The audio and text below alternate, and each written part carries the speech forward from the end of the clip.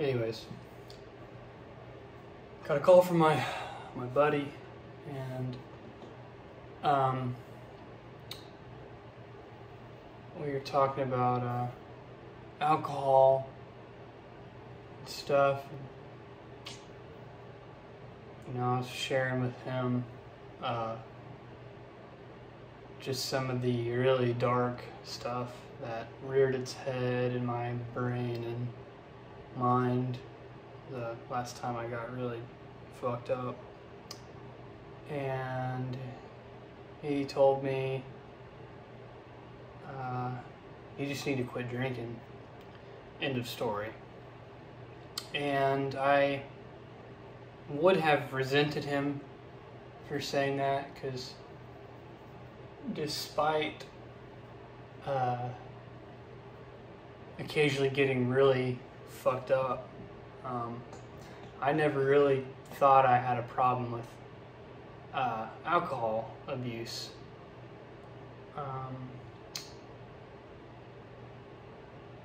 But it's really cool because I would not have been receptive to hearing that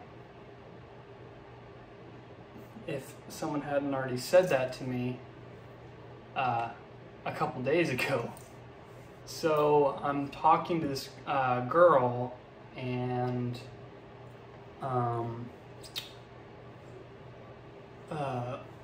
we're just talking about alcohol or whatever, and she had made some comment about me drinking, and you know, something along the lines of, you know, maybe I drink too much or whatever, and you know, initially I resented that, because I was like, you know, I drink, you know, once a week on the weekends, because I had said, like, you know, I don't drink habitually or whatever.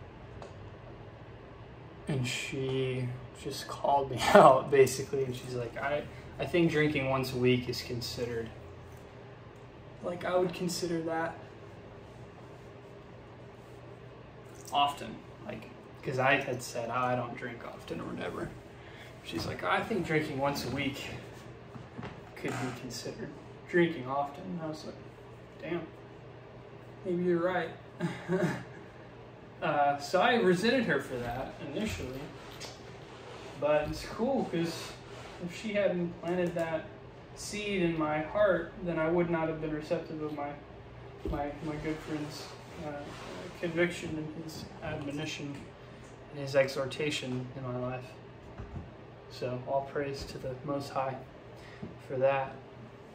All praise to the Most High, to the Father.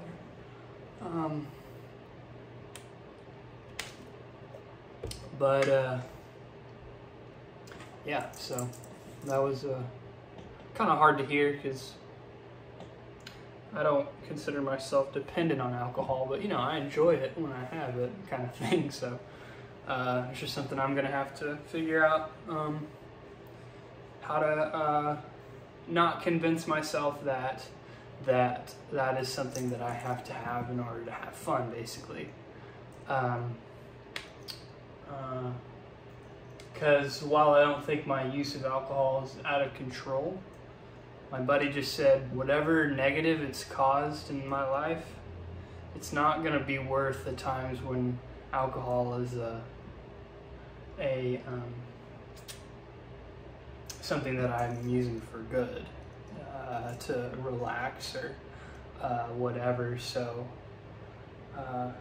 yeah, I'm done drinking.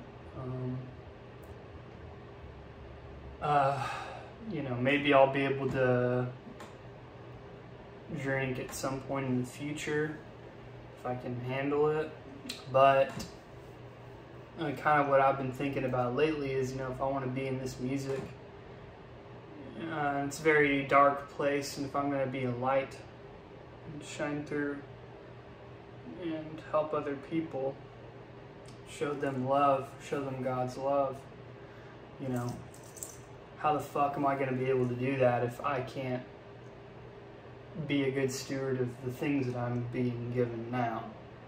I'm being given a lot of opportunities, creative processes, and if I'm not a good steward of substances and alcohol and things like that right now, I don't know why I'm expecting myself to be able to use any higher judgment or higher restraint when I can get fucked up any day of the week I want on tour, or whatever, you know. I don't have to be up early, I don't have to whatever. So there's a lot of freedom there to abuse substances, and alcohol being a big one of them, just because it's just so readily available, or whatever, super popular to use it and abuse it. So I just kind of felt like I'm not going to be given that opportunity to go to that next level if I'm just going to be a dumbass now. And how can I be expected to use self-control later on if I'm not doing it now, you know? And maybe I don't fully agree, or I didn't at first whenever those people in my life had told me about that. And, you know, maybe I'm still coming to grips with it or whatever, but I recognize, like, if I'm even seeing any inclination that alcohol or whatever is going to be a problem now, it's better to just stop altogether now before it does something really terrible in my life. And I don't want to hurt nobody, you know, I don't want to hurt anybody or cause any harm, you know, so that's why I've decided that I'm just not going to do it anymore. You know, I have way better things to do with my time. I think the hardest part will probably be like whenever the music starts to get real, and like, you know, after a long, you know, stint of time of working really hard, it'll probably be tougher to not drink, like maybe with some buddies or whatever on the weekends if I have free time. But that's why I'm thankful for the medication that I'm taking right now, because I used alcohol primarily to just help me relax, because it's really hard for me to relax, essentially. Like, it's just something that I'm not very good at, because I always feel like, you know, kind of how I've talked earlier about, you know, I'm very selfish with my time kind of deal. So the times where I do find that I need to relax, you know, having something that is external to sort of help me do that, which that would, you know, would have been alcohol, I guess. So, you know, I can take that medication because it really helps me just kind of turn my brain down a notch, essentially, and not like worry about so many different things, and I can just kind of relax, basically, which is cool. So thankful that I'm able to use that medicine to help me, and it has like thwarted like panic attacks and stuff, which is cool. So glad I still have the option to use that in, you know, in a smart way. So, but today, Saturday. It's technically my Sunday because I work on Sundays, which is so shitty. But it's cool because I'm really just like excited about some of these songs, you know, kind of getting a buzz or getting a following. It's really cool to have people affirm my work and my stuff, you know, because that buddy that I was talking to yesterday, he was like, yeah, dude, the music is so much better now, and like it's crazy how far you've come in music, like your skill and like your dedication and your hard work, and that just feels good, you know, to have people say that, because it is a very thankless thing that I do, and maybe I make it too hard sometimes. But whenever I like buy a beat or something, I just want it to be perfect, and it's gonna be so cool whenever I can do this all the time and get paid to do it. Sometimes I wish that my story was different to somebody else's. I really look up to Young Lean, Sad Boys. For a very long time, I've been interested in Young Lean, and this last year, this whole year, in fact, has been really where I've developed a very close affinity for Young Lean and Blade. And I wish sometimes that my story wasn't the way that it was, I wish it came easier. Like, I wish my success came easier. I wish that it wasn't such a struggle. I wish it wasn't such a forced feeling sometimes. Because no matter what people tell you, if somebody's successful in the entertainment industry, whatever avenue of entertainment that might be, I promise you that it did not come easily unless they were very, very lucky or very early onto that scene. It takes an extreme amount of effort and dedication and discipline and perseverance, because again, unless you're one of the very fortunate few, it's going to be a grind the whole way until you kind of have a foothold there, and even then it's still going to be a grind.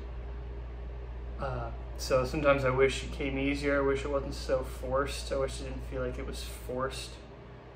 And I say forced in the sense of, like, I wish I had every skill fleshed out, that I could essentially put out my art and it would catch on, But I recognize that I'm not the most gifted songwriter.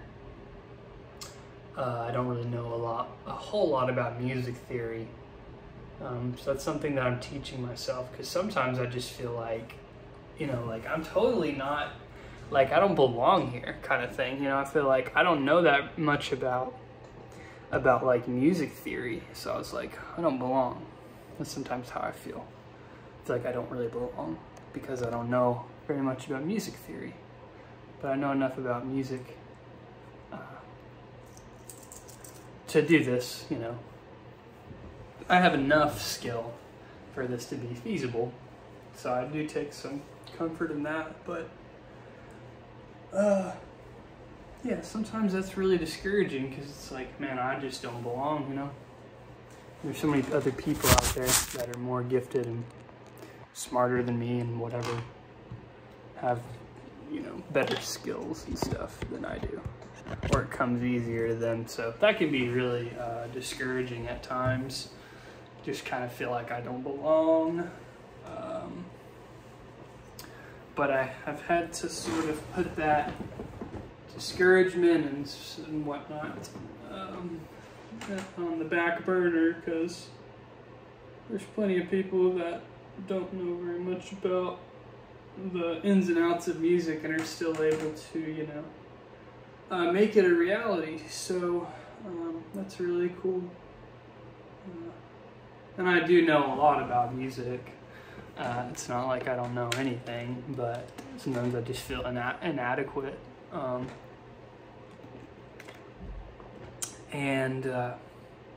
Yeah, work has become very hard lately, just because it's more intense, and I still very much dislike working there, because it's just not right. It's wrong. I don't need to be working there, because it's just not what I'm made to do. So that's still very hard. It's very discouraging because, I just know it's wrong. So I'm trying to be creative and find ways to make money. Like, I've thought about starting an Amazon store and maybe an eBay store to help kind of generate some income.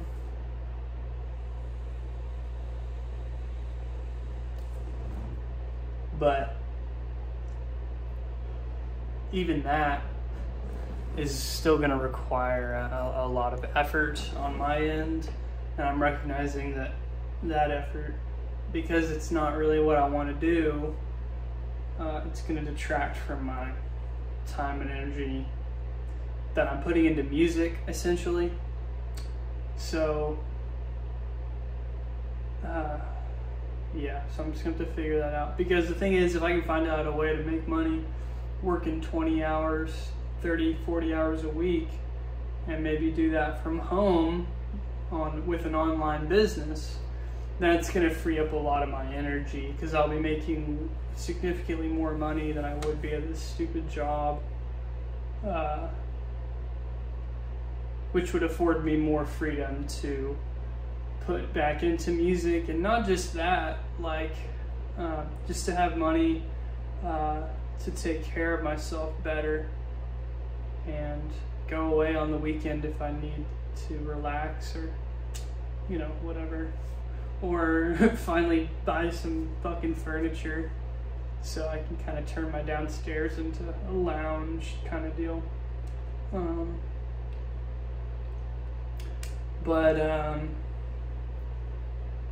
just bought a couple beats, 2 exclusives, and they're really fire. And talking with Drezzo, he's a rapper that I made contact with from a mutual friend of ours, a producer, engineer, Avenue 9, Cheeto. I don't know if, I haven't talked to him in a very long time, so I'm not sure what he's up to. But me and Drezzo connected, and I'm gonna send him a beat later that I bought, and I think he'll hop on there, so that should be cool.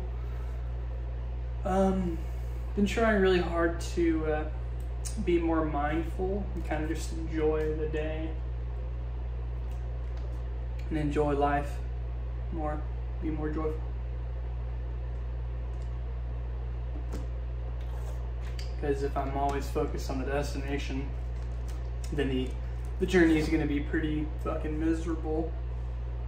If I'm only consumed with a singular and explicit end goal, then I'm going to have a hard time enjoying life day to day if I can't find ways to be content and joyful now, you know. So I've been trying to figure out different ways to do that.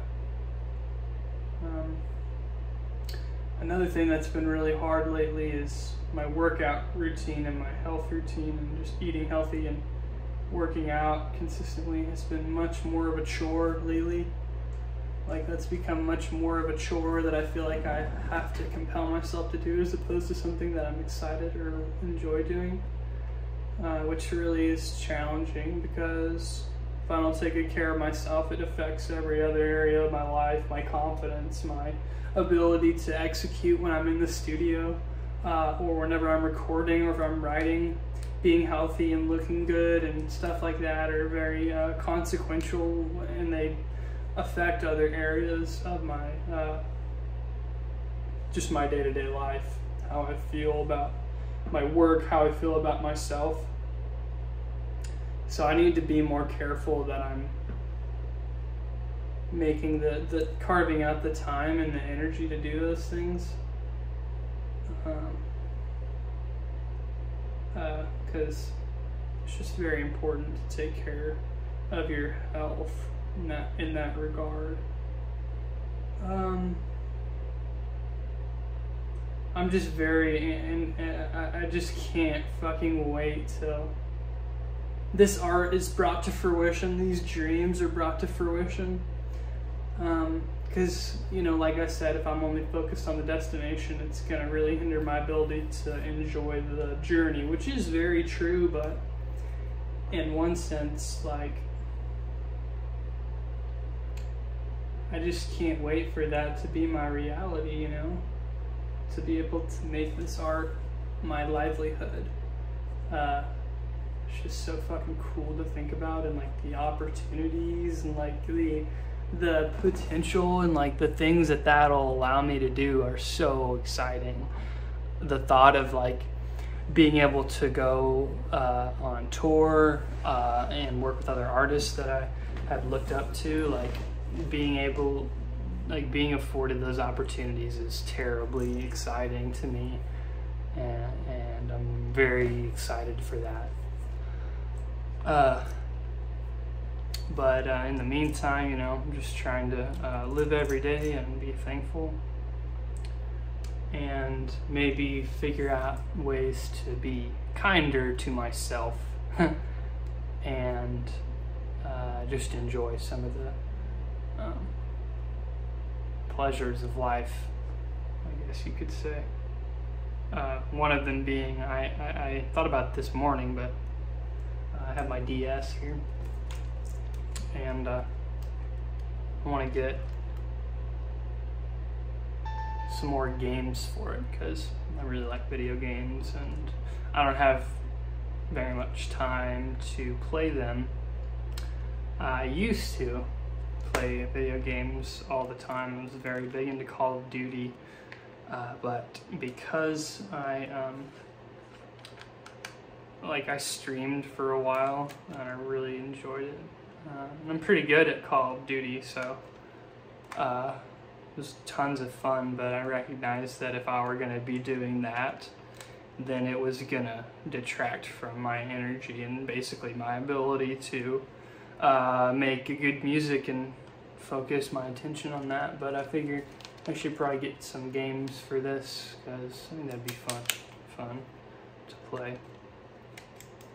Just something to do. But I'm really trying to take my production and my recording, especially my vocals, trying to take that more seriously. Just because there's no excuse for me to not take it seriously, you know? There's no excuse for me to not put my best foot forward and make the best vocals that I can.